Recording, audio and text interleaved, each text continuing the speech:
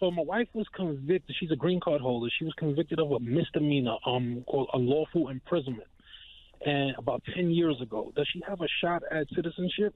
When did she get her green card? 2002. So, Please. and she's up for renewal right now. And she was convicted in 2000 what? 12? In 2010. 2010. So green card, yes. 2002, misdemeanor in New York, unlawful imprisonment 2010, otherwise clean record. Yes. All right. And on college background. Okay. And I assume she didn't go to jail for that misdemeanor. No. Okay. So that misdemeanor, that one offense, is a crime of moral turpitude. The law says if you're convicted of a crime of moral turpitude 5 years after receipt of your green card, that does not make you deportable. So she can renew her green card.